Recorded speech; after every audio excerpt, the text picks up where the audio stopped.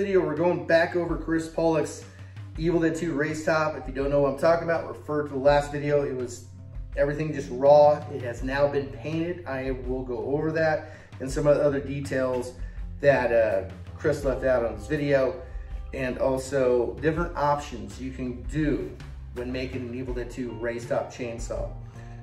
First and foremost, I just want to say I understand why Bruce Campbell did not like wearing these, because the top on these it's just welded steel. This is welded steel. That's what they did in Evil Dead 2, which was used in Army of Darkness, and it's super heavy. It's a tank, so I do understand. So if you're watching Evil Dead 2 or Army of Darkness, just to let you know the tops are not resin or anything like that, or anything to that aspect. It is a solid steel welded top.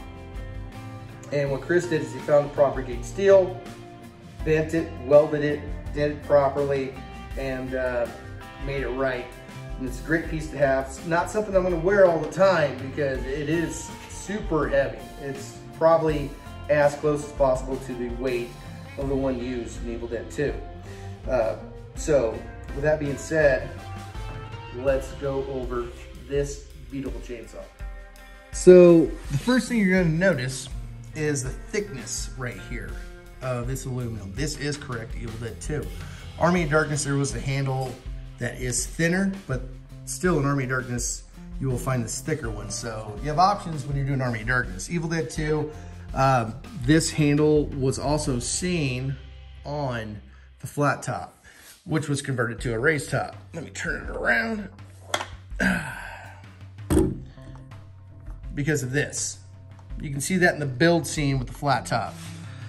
Chris put this in specifically to make it look correct to the scene. Last video, Chris did go over that this is seen on the race top, which he is 100% correct. It is on a race top, but also this is on a race top. You will see it like this, especially in Army of Darkness cut down. And you will see it actually backwards when he's plunging the chainsaw into Henrietta's body, but it's bent up or bent outwards like that. Not cut down or anything, just in its natural form. So it is backwards on a race top. The only other time you find this backwards but straight is when he's getting sucked out of the cabin through the portal, but he's actually wearing a flat top with a horizontal handle. This one has a vertical handle. So a lot of people have told me that the one where he gets sucked out is a raised top, but it's not. His hand is actually pushing the metal up. Now when it comes to the paint, Chris likes it, I like it, a lot of other people like it, and let me go over it. Now what you got to do is try to do a really crappy paint job. That's kind of what they did.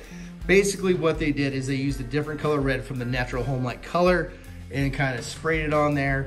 They didn't seal it or anything. So when you see it in the Mystic Museum now, because you will see that other red, what it does over time, it actually gets darker. If you don't seal it, it will get darker. It depends on what you want to do. If you want something to somewhat resemble Army of Darkness later, you want to just leave it as is. If not, you want to seal it. So what this color is, this is a colonial red, and you will see scenes in Evil Dead 2 where it's like this, especially when it's cutting out the cellar door, or when he gets attacked by Henrietta and he falls down in the cellar on the ground. You will see that defined line and somewhat darkened in, not much. This side right here, this is the Natural Home Light color. You want to keep that on there. This side has a lot of black into it. When it comes to the tabs, I did leave the silver right here, but of course when sealing it, it kind of dulls it down a bit, so that's why that's like that. Let's go to this side right here. You can see the two-tone, the Natural Home Light color. I did not repaint these entire bodies red. I left it the Natural Home Light color to get the right look. You can see the crappy spray job and darkened end with just a little dry brush of black. This one does have the hanging pull cord. The reason why they put a knot into it is not just because of the build scene, it's because of when Ash picks the chainsaw up and pulls the pull cord with his teeth. that cut his evil hand off. So that's why they left it hanging there. But also, if you see when he comes out of the cellar, when he's after he was attacked by Henrietta, it is hanging, but it is also tight as well whenever he cuts her head off. So if you want to do a tight version on the raised top, you can. You can leave it hanging like this. It's kind of up to you. Let's look at the top. Right there with the paint. There's some silver details, especially on this side right here. Really can't see in this light, but you can see that silver right there. He already went over the tabs in the last video. Refer back to that if you're wondering about that.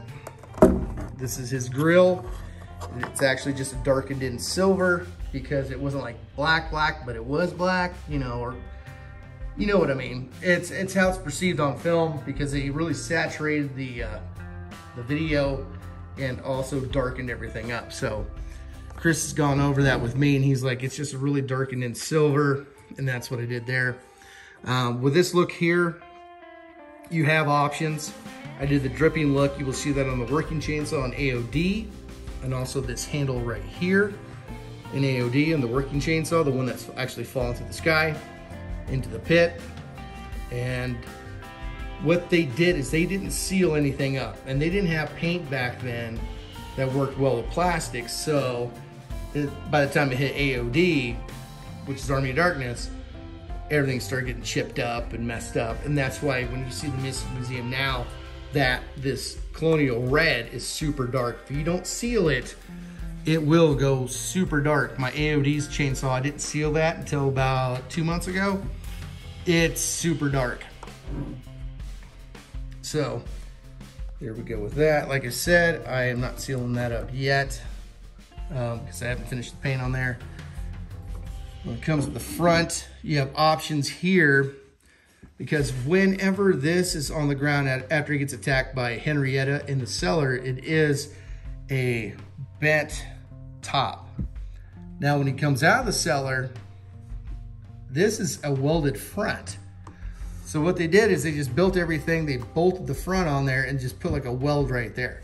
So you have options. You can do this, or you can do a separate front that's just a little weld right here.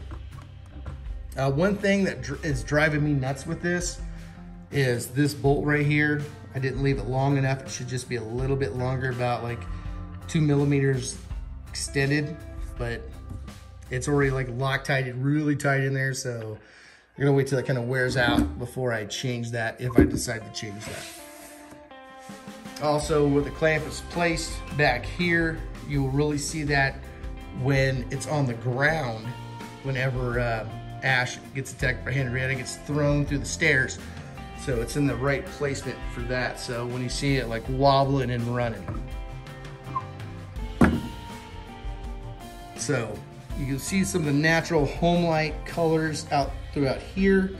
So if I was going to put this under different lighting, you will see the differences. Like Chris sent me a photo the other day saying, oh, you got it pretty close. And I'm very honored with that. Another thing is you will see this bend right here.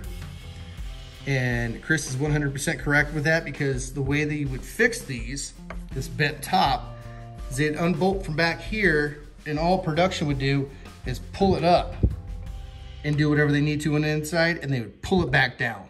I remember that from when I was a kid. They would do that in AOD as well with the bent top. I weathered out the pull cord handle a little bit more. I mean, I could do a little bit more, but I kind of dig where it's at right now. When it comes to the bar, I went with the straight black look because he actually had to modify this bar specifically and change where the hole's at. When you watch the scene very closely, when he's getting attacked by the evil in the flesh, and you catch it right the right moment when the lightning strikes, you will notice that it is kind of a worn down black with the natural bar color. Problem is, with a modified bar like this, I can't really get that proper look, but straight black is correct as well, especially when he's cutting up these cellar doors. So both is correct. And this chainsaw bar is right because it has this kick up. This is actually a Craftsman bar. There's different brands that made it. Homelight may have made it. Oregon made one at one point, but it has this kick up in the front. You will see that, especially on the build scene. So Chris went over that a little bit on the last video. Let's turn it back over. When it comes to this part right here, you do have to have washers behind the bolts. You do have to have that. And this bar right here is a proper piece. What they were trying to do is open it up a lot more for Bruce Campbell to put his hand in. That's really what that was for. When they would put this on Bruce's hand, they'd actually put the clamp on his wrist. Then he would put his hand through the chainsaw and he had somebody there who would actually bolt it back together. Let's look at the bottom. You can see a little bit of black. You can see a little bit of that darker colonial red. You'll notice a hex bolt up here, another flathead bolt down there. They did that for the brackets, for the film. No backing on this one. You can see right through it because they didn't really put a backing on it. Like I said, they just threw it together. You see Chris's handle over there. What they did originally is just a wooden dowel right through the middle. It's really what they did. But I really dig this chainsaw, and I like the contrast of the natural Homelite red to the other red. And like I said, if you want to keep that look, you need to seal it up.